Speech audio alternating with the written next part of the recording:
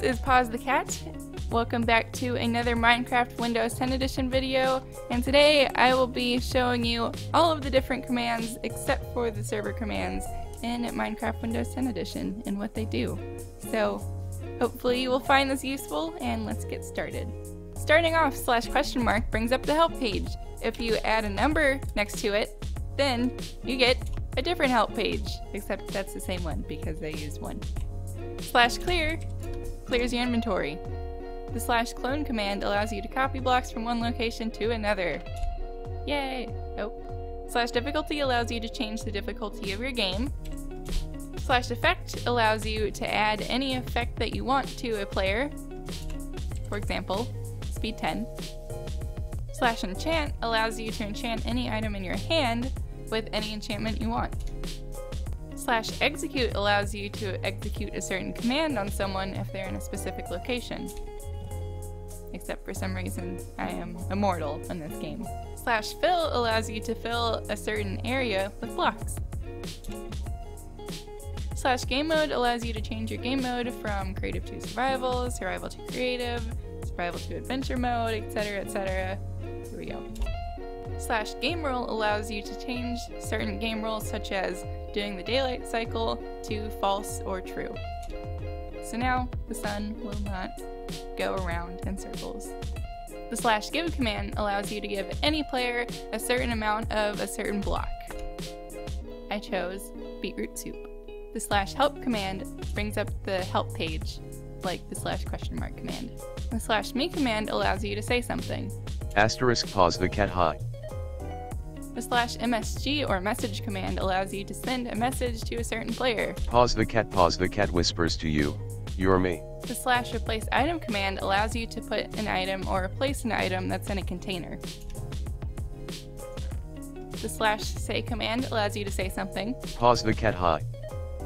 The /setblock command allows you to put a certain block in a certain location. The /setWorldSpawn allows you to change the spawn point for players in a world.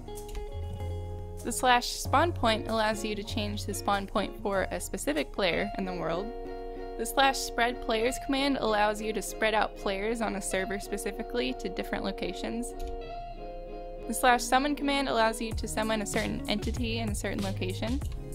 The /teleport command allows you to teleport a specific player from one location to another. The /tell command does the same thing as the /message command. Pause the cat whispers to you, hi.